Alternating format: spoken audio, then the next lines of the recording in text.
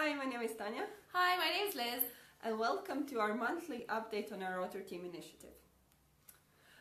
So yesterday and today I started emailing all of the people who signed up in the last week for our Author Teams and in the last month as well. So if you're part of one of the bigger genres like fantasy or romance or mystery, you probably already received an email from me. Yeah, so make sure to check your spam folders because you might have an invite there from Tanya.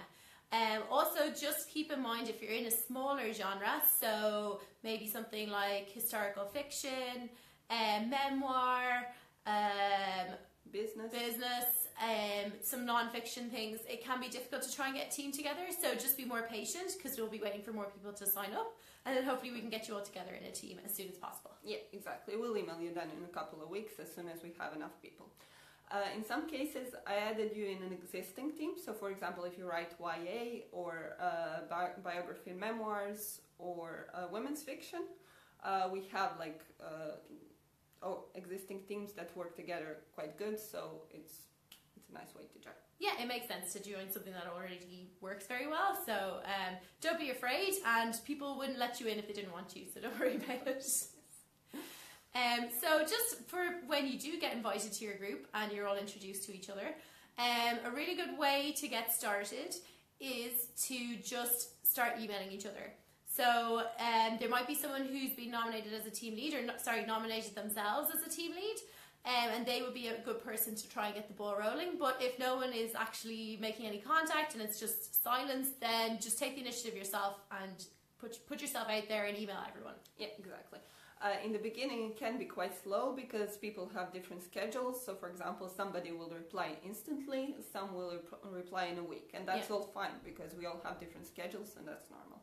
So please be patient and it will start. It's just if you need to send a reminder after a few days, please do. Yeah, that's fine as well. And one thing that we think is a great way to get the ball rolling as such is to ask everyone what their goals are for being in the author team. So what do they want to achieve from the author team? So for some people it might be, I want to get more reviews, so let's start a review club with our own titles.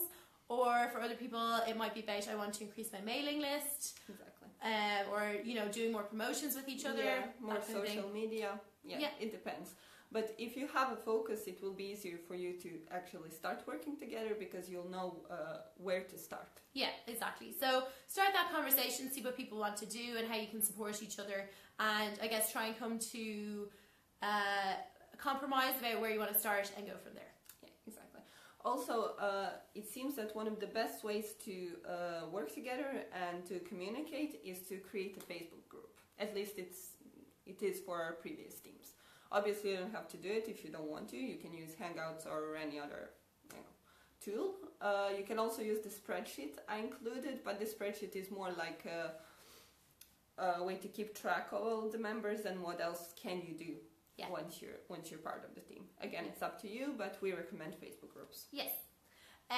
So just as we're going to talk very, very briefly about how you can potentially use your newsletter to your subscribers to work with your teammates.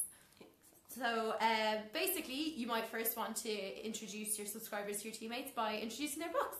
So your subscribers will tend to be readers who enjoy your genre, so you'll be in a group with people who are in your genre. So you can say, oh, if you like my writing, you might enjoy these books as well. Yeah.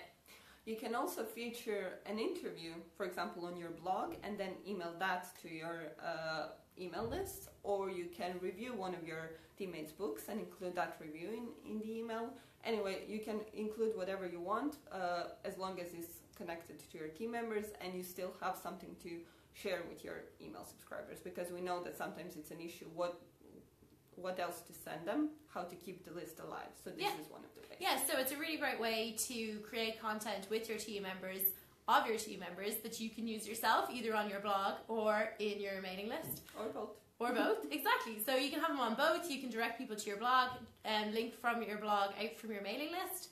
So, it's just a great way to help you come up with content that will keep your subscribers reading your emails. Exactly. Also, please don't forget to include the book cover and the link to the book of your team member. So, for example, if you're writing a review, you can say, you can find the book here. Yeah. So just make sure that when you are introducing your team member, that it is going to be helpful for them as well for helping you out. Okay, and the final thing, most of you already know, but we have an October magazine coming out in 2 weeks' time. We're looking for submissions for it, so you can write something as a team if you'd like. For example, a short story or a few short stories, or you can submit something individually. It can be a review or a list of books you enjoy. It can be holiday related, Halloween related, anything you might like. Yeah. So if you want to submit, do they submit to Hannah or us? Oh, admin BooksGoSocial. At admin at BooksGoSocial. So just keep in mind, we're not looking for self-promotional posts, so we don't want you writing a review of your own book or, picking your own book as your favourite book for the season, that kind of thing.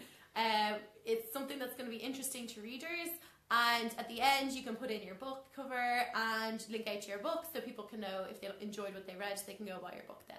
Yeah, exactly. Also, we are looking for free books that are free in October and November. So if your book will be free or is free, you can send it on to us and we'll include it for free in our magazine. Yeah, and as always, if you want to buy advertising in the magazine, you can do that as well. Okay, thank you for listening. Yeah, thanks very much. We will see you in November. If you have any questions, please let us know in the comments or email us directly. And We'll do a sign up. Yeah.